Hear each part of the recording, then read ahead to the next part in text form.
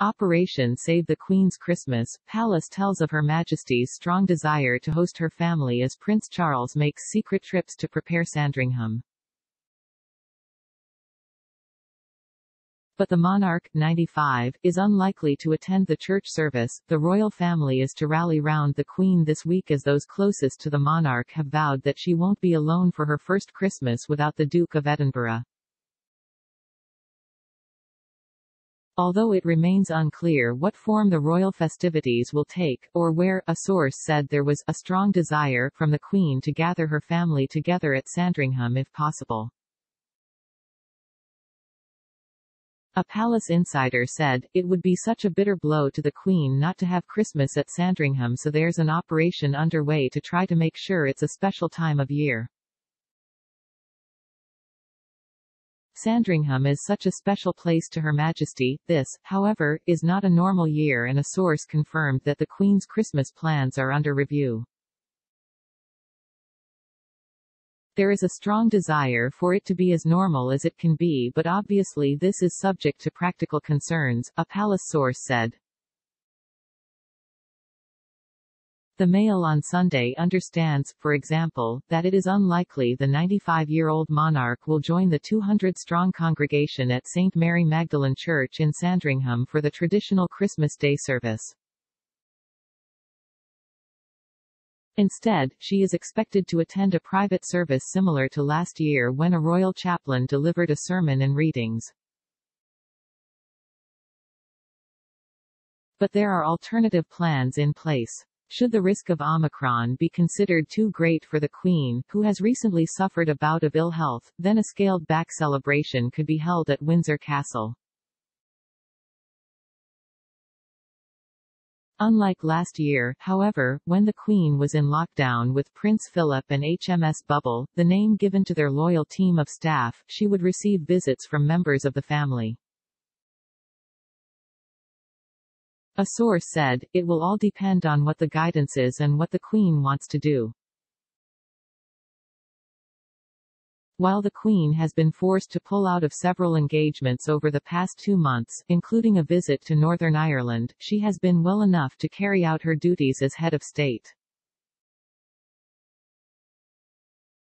Last week, she was seen taking part in video calls, and a palace source confirmed she had been walking unaided in London to honour a diary commitment after travelling to the capital from Windsor. Changes to the palace schedule, often schemed out months in advance, are never undertaken lightly, however. And behind the scenes everything is being done to help the Queen save the family's Sandringham Christmas. Sandringham is special not only because of all the fond memories of Prince Philip and the hard work he did to transform the estate, said the insider, but also because it's the very place where her father passed away. It's the reason why, normally, she will never leave Sandringham after the Christmas break until she has marked his anniversary on February 6. It will be a particularly poignant date, for next year marks the 70th anniversary of the death of her father, King George VI, and the point at which the Queen will have been on the throne for 7 decades. The Platinum Jubilee celebrations will be yet another milestone for the Queen, who in 2015 surpassed her great-great-grandmother Queen Victoria to become the longest-reigning British monarch. A source said, "There is no better place to mark it than at Sandringham. It may be windswept and desolate, but it is a place that holds so many memories for the Queen and has a special place in her heart. In some ways, I expect it will be a way of keeping Philip close. There are other reasons, too, why members of her family will make a special effort."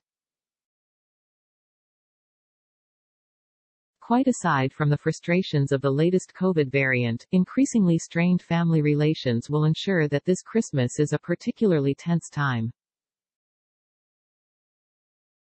Prince Andrew is fighting back against claims of sexual abuse in a U.S. court case which will be heard in the first week of January. The toxic allegations against him are bound to cast a shadow over the rest of the royal family. Meanwhile, the Duke and Duchess of Sussex are thought to have been invited to join the rest of the family. But they are not expected to attend, following a year in which Prince Harry and Meghan are felt to have lobbed a series of grenades at the family on primetime television. Furthermore, Harry's tell-all biography is due to be published next year which, if his previous interventions are anything to go by, could make uncomfortable reading for his relatives. The Prince of Wales, himself, has faced difficult questions about the running of his charitable foundation and recently lost his right-hand man Michael Fawcett, who was forced to resign amid claims that honours were offered to wealthy foreign donors. Perhaps with this in mind, the Prince of Wales has thrown himself into his duties. The Moss understands Charles has made a series of private visits to Sandringham in order to continue the work of his late father. Last month, he oversaw the expansion of work already underway on the Sandringham farm. The Duke of Edinburgh gave his permission 3 years ago for Charles to take it organic, and his plans will see the farm expand still further. Charles has given up the lease on the organic farm at his Gloucestershire Bolthole of Highgrove and turned his attention to Sandringham in what many will consider a sign of his growing preparations for kingship. With the help of Edward Parsons, Sandringham's land agent, Charles has spent 3 years overhauling the area by planting hedgerows and establishing an organic flock of 3,000 sheep and a 500-strong cattle herd. While the animals seem to be thriving, Charles faces a far bigger challenge this Christmas: organizing the people. It is understood that Charles has also been involved in organizing the preparations for the family Christmas at Sandringham, which has recently lost several members of staff. Charles is expected to lead the Boxing Day shoot, a role previously held by Prince Philip. A source close to the family said, "Everyone will be asked to take a COVID test beforehand. Unless there are new restrictions brought into effect or it is deemed too unsafe for the Queen, Christmas won't be cancelled if it can be helped." Yet there have been happy additions to the family this year, too. The Queen will hope to spend time with her latest great-grandchildren, Beatrice and husband Eduardo Mappelli Mazzi's 2-month-old daughter Sienna, Eugenie and Jack Brooksbank's 10-month-old son August, and Zara and Mike Tyndall's third child, 9-month-old Lucas. William and Kate will stay at their home at Anmer Hall, which is a short walk away. One insider said it was quite possible that Kate's parents, Carol and Michael Middleton, will come up to stay and may be granted an audience with the Queen.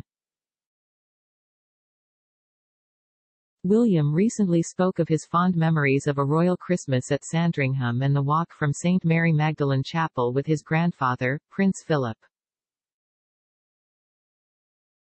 "He used to walk so fast that there'd be huge gaps and spaces between all of us walking down, and there'd be us at the back with little legs trying to keep up," said William. You start to feel quite attached to those moments and those memories. For the Queen, and those closest to her, such memories are all the more precious. As one source close to the family put it, "I hope it can all be worked out. Like any family, none of us knows how many Christmases we have left." Single quote.